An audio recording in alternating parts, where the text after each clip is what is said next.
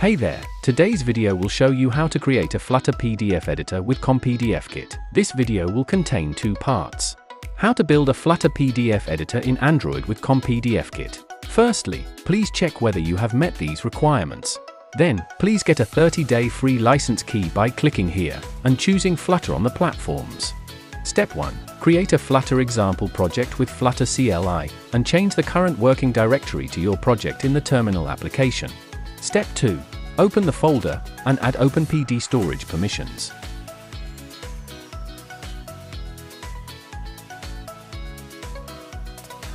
Step 3. Open the application's Gradle build file. Step 4. Change the minimum SDK version. Step 5. Open the main activity class of the project. Step 6. Add ComPDFKit dependency. Step 7. Run the Flutter pub-get command from the terminal application to get all packages. Step 8. Open the folder and replace all the contents with the sample code, and fill in the license provided to you in the ComPDFKit.init method. This simple example can help you load a PDF document from the local device file system. Step 9. Add the PDF document you want to display to your project by creating a PDF directory and copying the sample document into the newly created PDF directory. Step 10. Open the specified asset directory.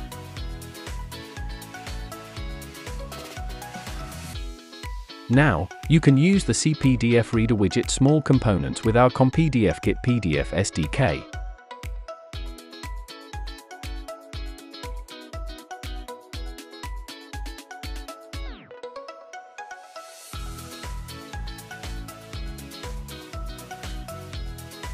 Step 11. Now start your Android emulator or connect your device and start running the application.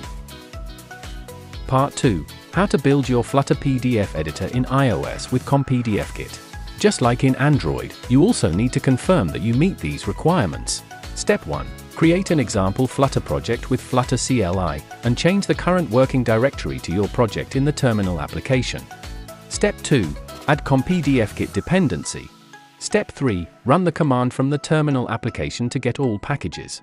Step 4. Open the project's pod file in a text editor. Step 5. Update the platform to iOS 12 and add ComPDFKit pod spec.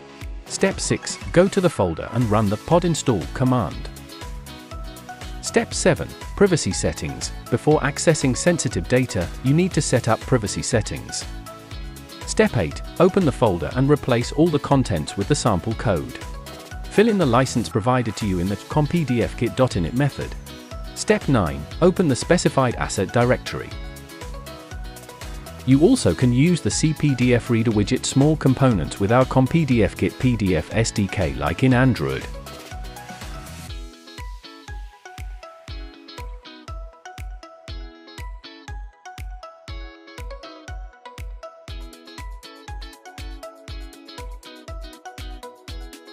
Step 10. Now start your iOS simulator or connect the device and start running the application by running Flutter run command. So far, you can easily build your Flutter PDF editor on Android and iOS platforms by integrating the ComPDFKit SDK. If you have any questions, you can get timely help by contacting ComPDFKit. That's all. See you next time.